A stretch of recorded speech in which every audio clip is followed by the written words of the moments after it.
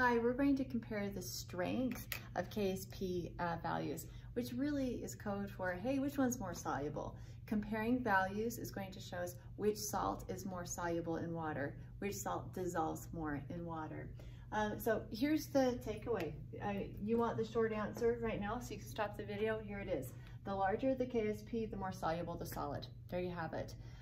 Here's where you have to be careful. This is where students make a mistake. Be really careful interpreting negative exponents. So here's an example. If I'm comparing 10 to the minus 3 to 10 to the minus 4, which one's the bigger number?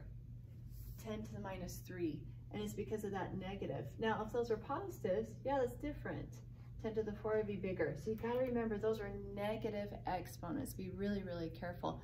Don't look at it just really fast and go, oh, 4 is bigger than 3. No.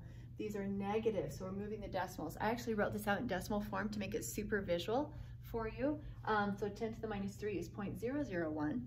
10 to the minus 4 is 0.0001. Now looking with the decimals, it's easy to see, oh yeah, 10 to the minus 3 is bigger. So just be careful. You've got to slow down half a tick and be very conscious and thoughtful when you're looking at those negative exponents.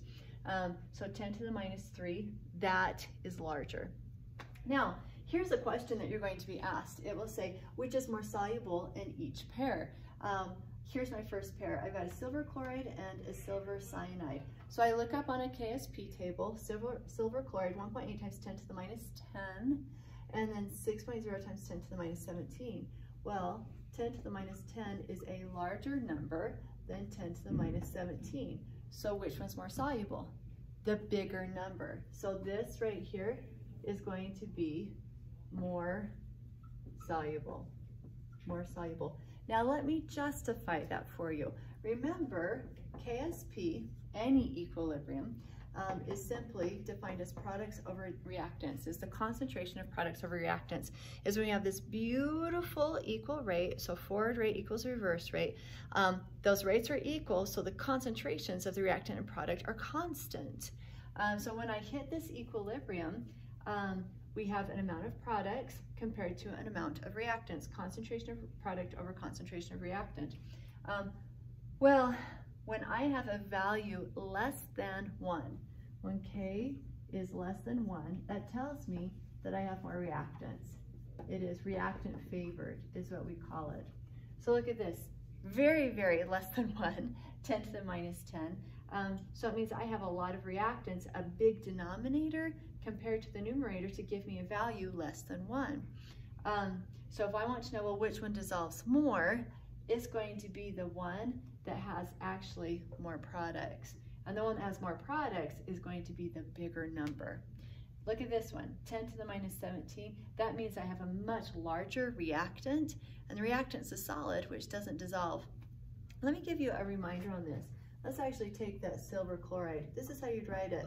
AgCl yields your silver ion plus your chloride ion. This is solid, and these are aqueous, right there. So if it's a solid, it hasn't dissolved.